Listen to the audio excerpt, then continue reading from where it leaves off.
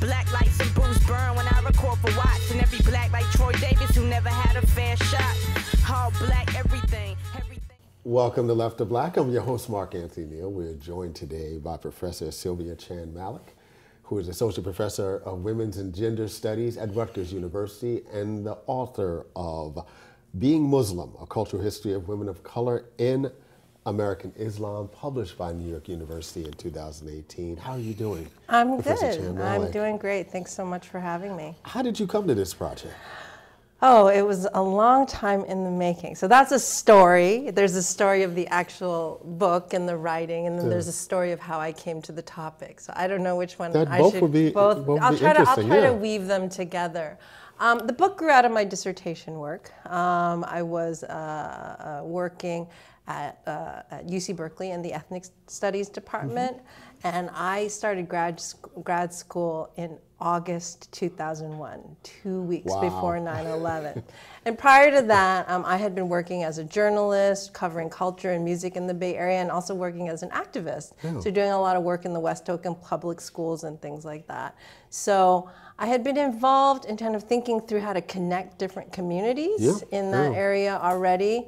And so when I got into graduate school in the Ethnic Studies department, which is, always has an emphasis on advocacy and activism as part of its pedagogical practice, I went in thinking I wanted to do work connecting communities more, primarily Asian American and African American communities, because it was still 2001. We were still very much thinking about the post-Los Angeles uprisings kind of communities and trying to connect different groups together. But then, like I said, 9/11 happened.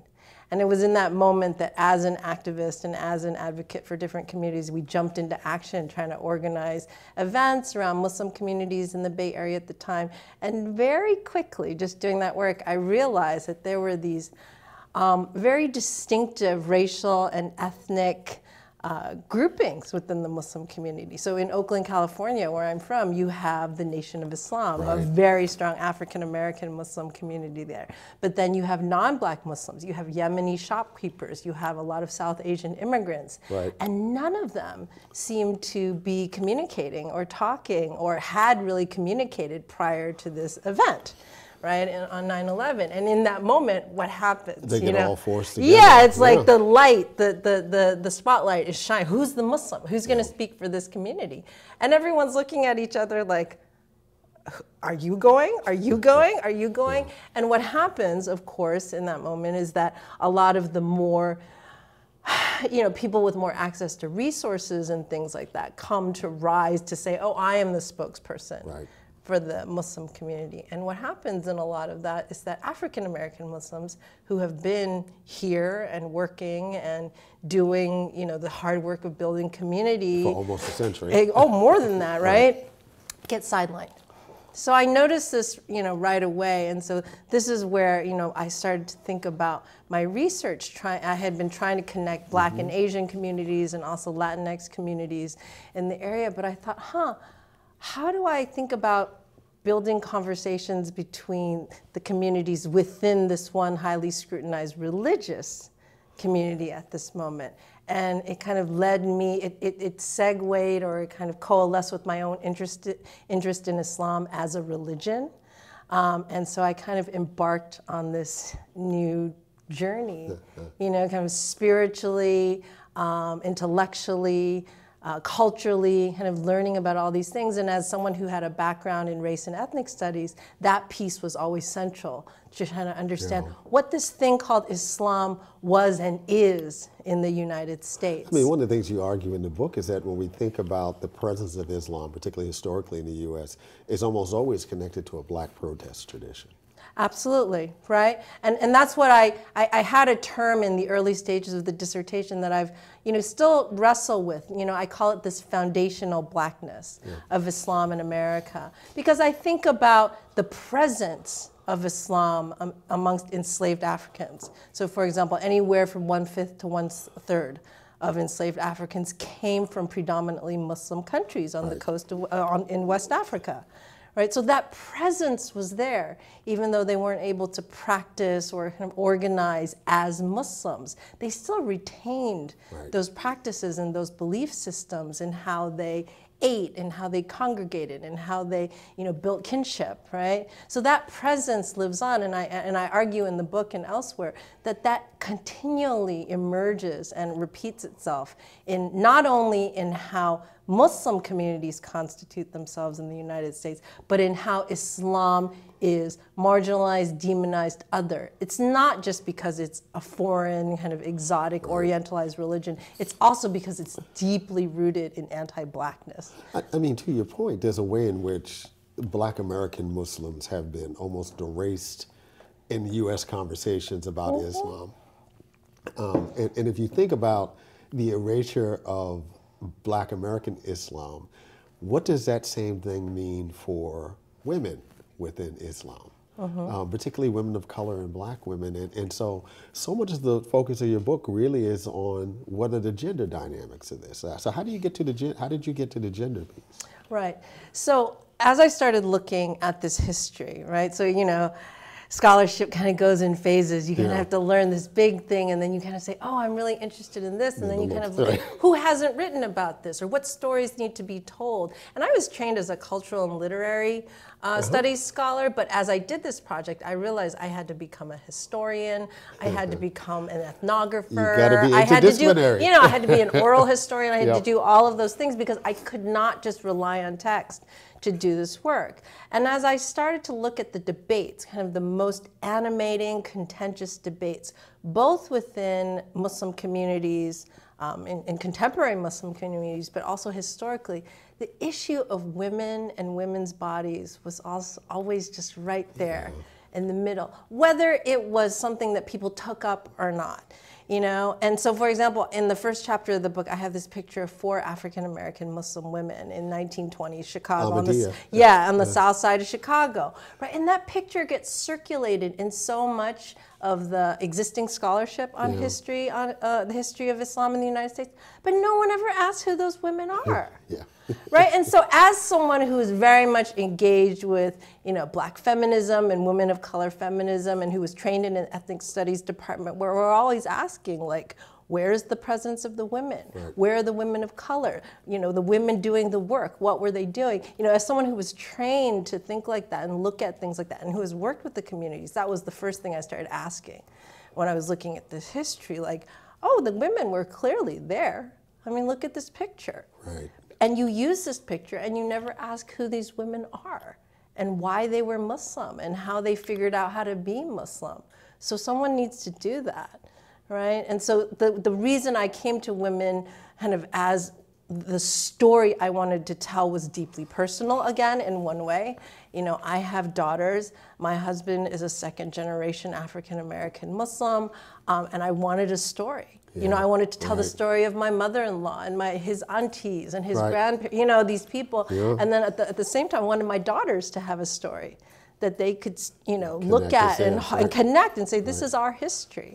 So that's the personal piece. But on the other piece, it was just like, it's always infuriating when you're like, why doesn't anybody else care about who these women are? You mentioned the kind of domestic life of Black women within the Nation of Islam, right? And so many times we'll see photos of Elijah Muhammad's speeches, Malcolm X speeches, to some extent Farrakhan's speeches, and of course they're separated in the way that they're seating, and you see these beautiful Black women dressed in white.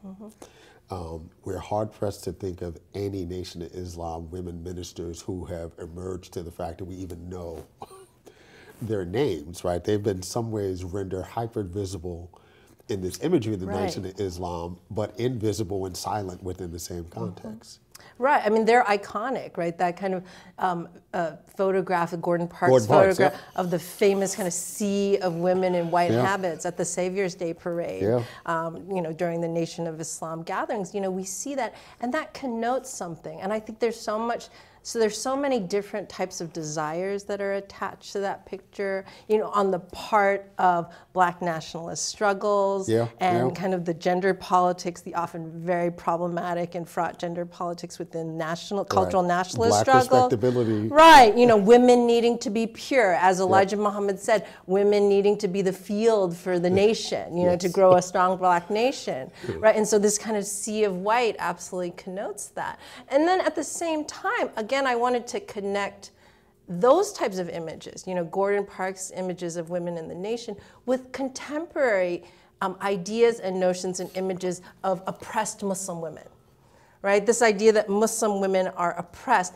And it seems to me that for many scholars now, they'll kind of connect that back. Oh, the women in the Nation of Islam were oppressed because of Islam, right? And so there's so much more context and framing that's necessary to understand the ways in which, so I have this concept of insurgent domesticity about the women in the nation, where they were kind of actively practicing these domestic, ways of housekeeping and cleaning as a way of resistance, right? To say, we are part of this struggle and this is what we're doing, and it's very insurgent and it's very rebellious. I think about Ashley Farmer's work, and we're starting to see all this emergent work now talking that within broadly Black nationalism, the way that Black women cultivated a space to push about gender equality, to assert themselves, and at the same time not to destabilize what this looks like publicly in terms of Black nationalism. Right.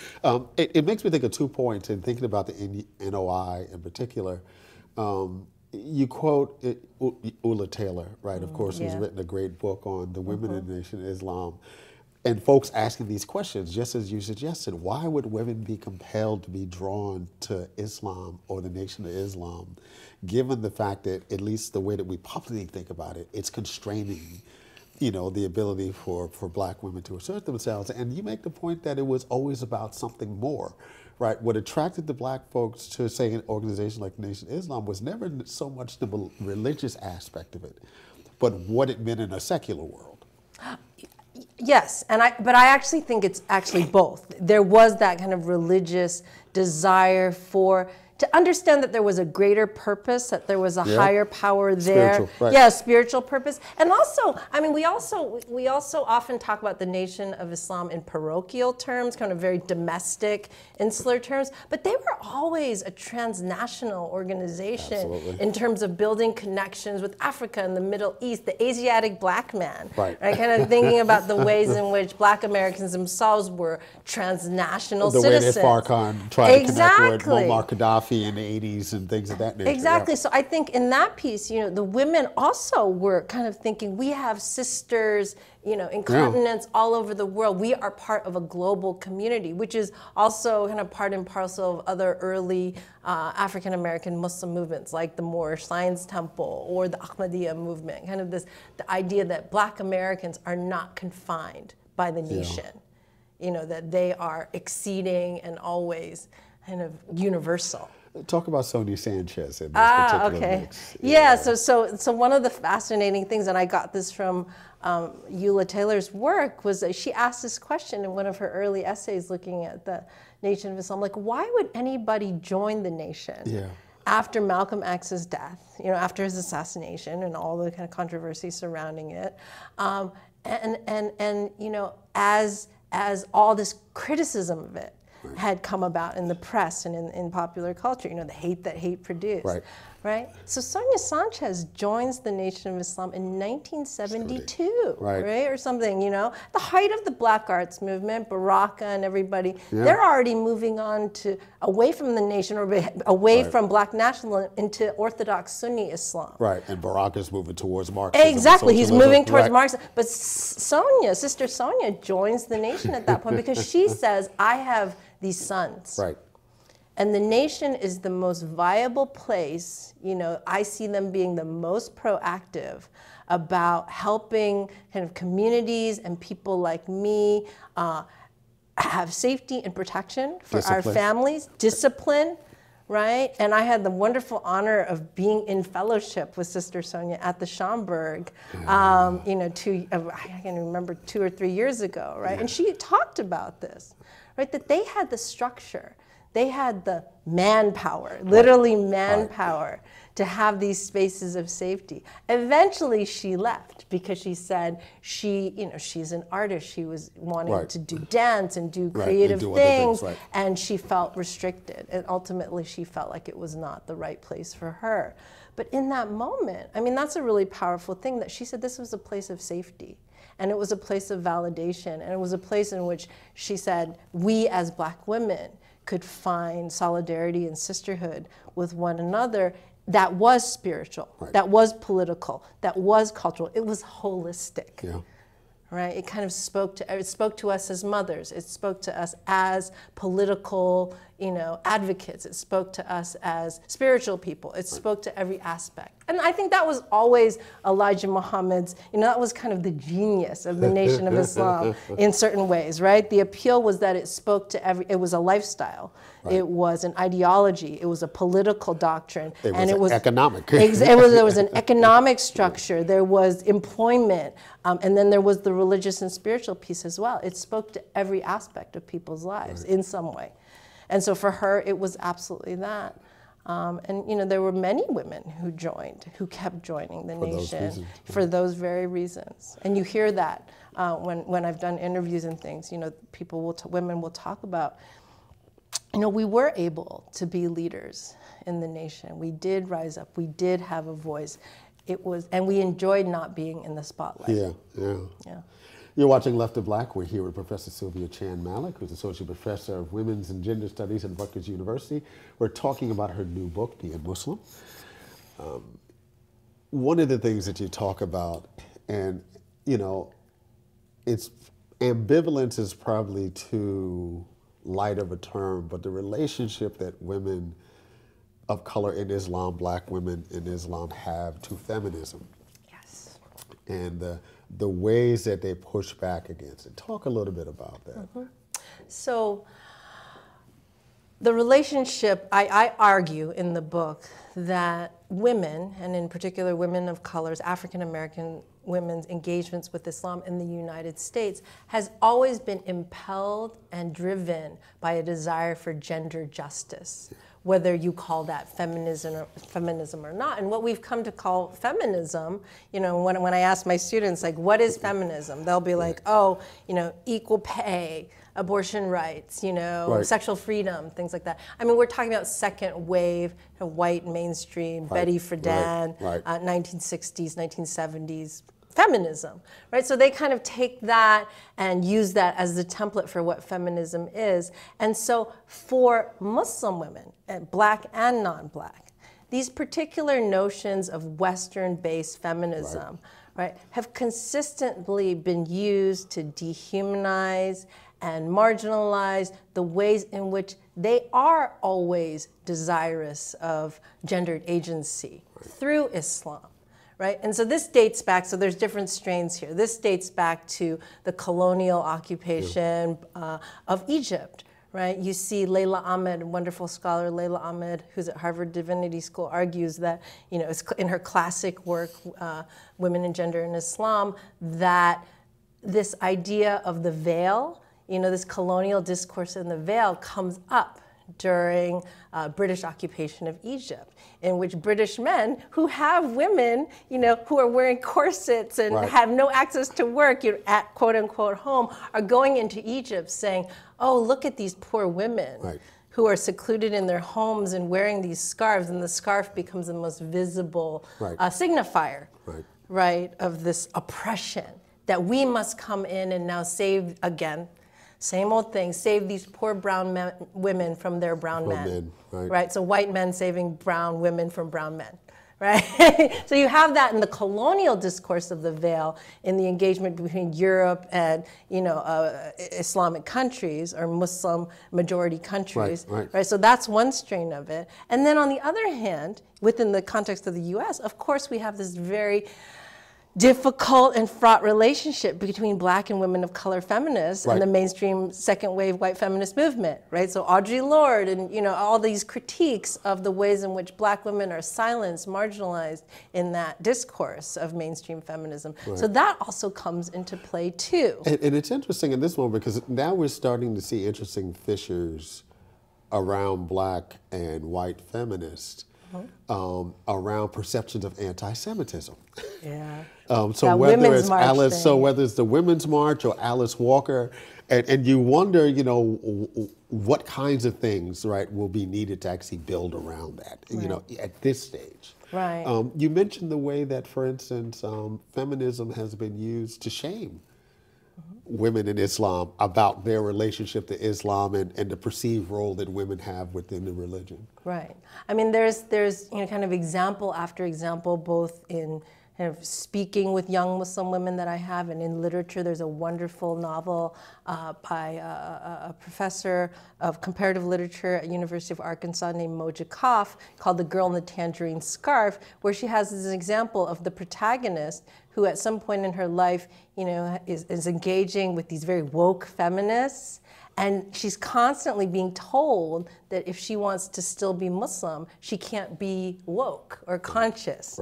Right? How can you subscribe to this patriarchal ideology?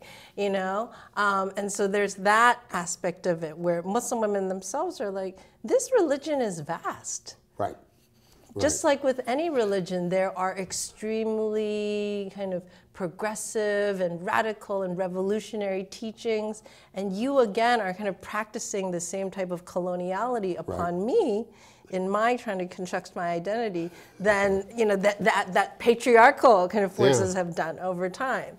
So that there's that antagonism. There's this constant, like, Muslim women saying, I'm choosing to wear this scarf.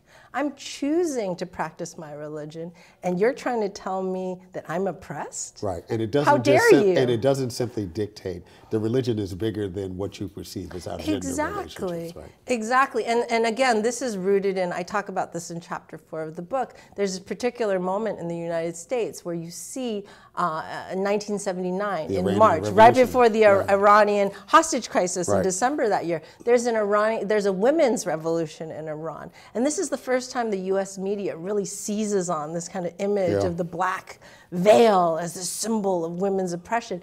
And you see white feminists kind of rising to the cause and saying, oh, we have to go save these poor women. You know, let's go there.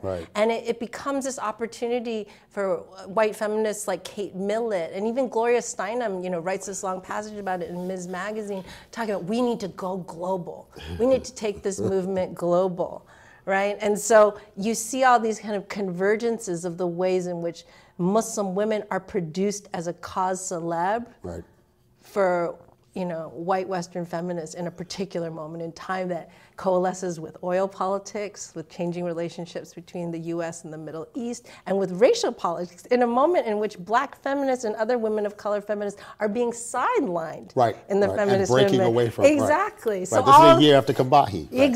Exactly. So all this is happening too, and that kind of persists to this day. All these different things are happening when you see the ways, in particular, African American Muslim women are sidelined from the conversation around Muslim women. All these things are happening. Kind of the history of anti-blackness within the feminist movement, the history of anti-Muslim sentiment in kind of colonial mentalities. You know, so all of this is coming together and producing these ways that politicians and, you know, Trump, you know, you know, she's not talking, she must be oppressed by her husband, these kinds of things that get said. The final chapter in the book, you go in a different direction, talking about Maya Bo and this kind of interesting move of women in Islam and environmentalism and urban farming. Tell a little bit about that story. Yeah, that's actually really where my head and my heart is at right now too, in thinking about this topic, because we live in this moment of intense ecological crisis. And I think so many of us, scholars and activists and otherwise, are thinking about ideas of healing and regeneration and regrowth and emergence as kind of ways of figuring out how to move forward. On a number of fronts. And one of the central arguments in the book is that being Muslim, it has never been a static thing. It's never been the same across time and space. It's always been circumscribed by the political context at hand. And Muslim women, throughout what I call this affective insurgency, have always lived their identities as Muslims in a way that is in absolute kind of engagement with the societal context around them. So in this moment, in this moment of environmental, catastrophe and crisis, and we see kind of hurricanes and floods every single day, and we actually can see what's happening because of, late capitalism's destruction on our earth. I see Muslim women like Maya Blow in California and otherwise all over. And again, I kind of even want to extend it beyond Muslim communities, kind of people of faith, people who are involved in progressive religious movements, really engaging with the idea that reconnecting with the earth, regenerating the soil, trying to grow and find food sources that are outside of the market, right, are critical not only to our own survival and regeneration as a species, as humans, but also is an integral part of practicing justice in our everyday lives. And so for people like Maya Blow on this farm called Soulflower Farm in the Bay Area, I see this, what I call this insurgent tradition of women of color and Islam, in which she and others like her are once again responding to the political moment at hand and taking a lead in creating these types of spaces, not only for themselves or their families, but for their communities, and always having a larger purpose, like how we talked about with the Nation of Islam, like they were doing this domestic work, but they always thought they were doing it in a way that would bring about kind of strength for their communities and a future. Future. And that's what I think people like Maya and other Muslim women and people of faith are doing right now, kind of thinking about how to reconnect with the earth to try to build those spaces for us to survive. We've been joined today by Professor Sylvia Chan-Malik, who talked about her wonderful new book, Being Muslim, published by NYU Press. Thank you for joining us. Thank you so much for having me. I had a great time. Thank you. Black lights and booze burn when I record for Watts, and every black like Troy Davis who never had a fair shot. All black, everything black, culture over everything, y'all. We taking it back, black.